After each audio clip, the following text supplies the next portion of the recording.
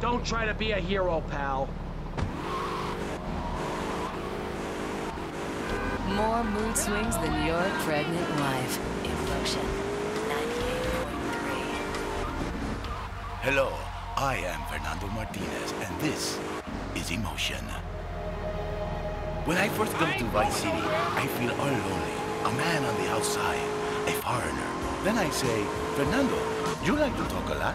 So I get a well-paid job on the radio and begin to make my name as a successful DJ. Now I'm not so lonely, but I never forget my roots.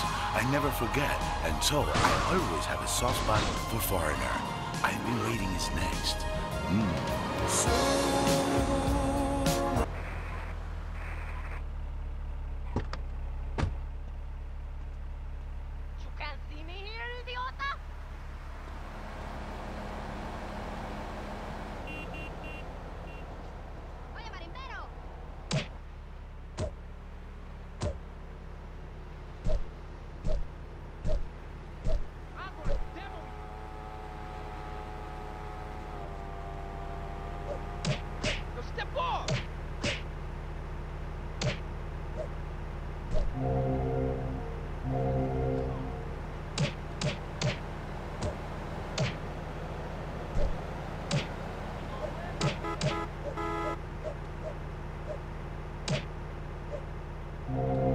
Now that's a woman.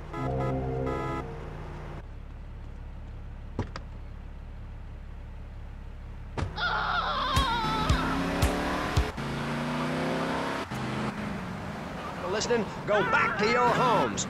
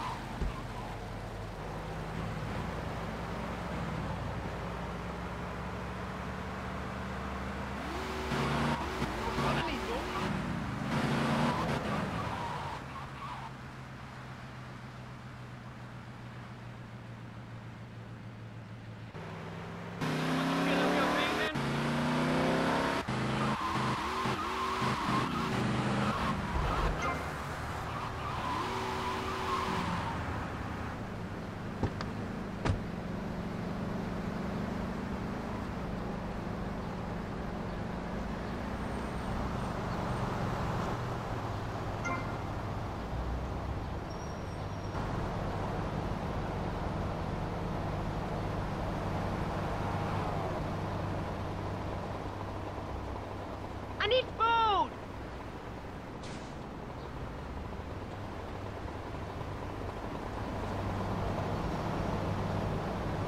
Go away! Defend it to the death, they told me!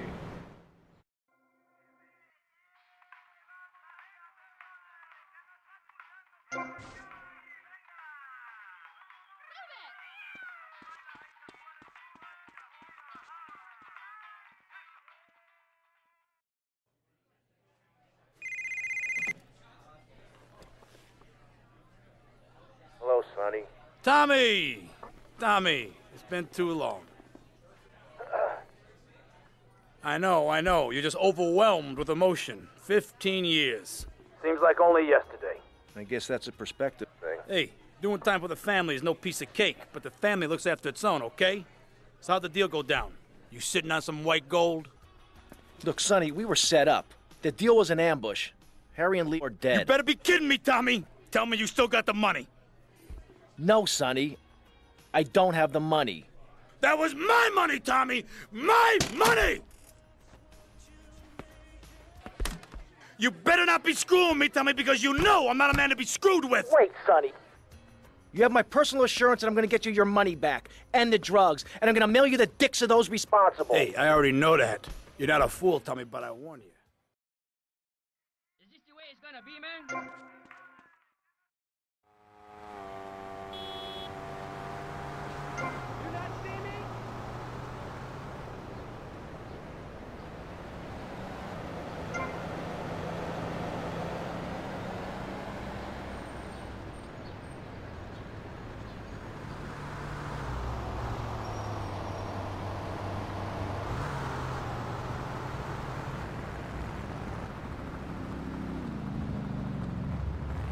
Hey, could you drop me off at Ocean Beach?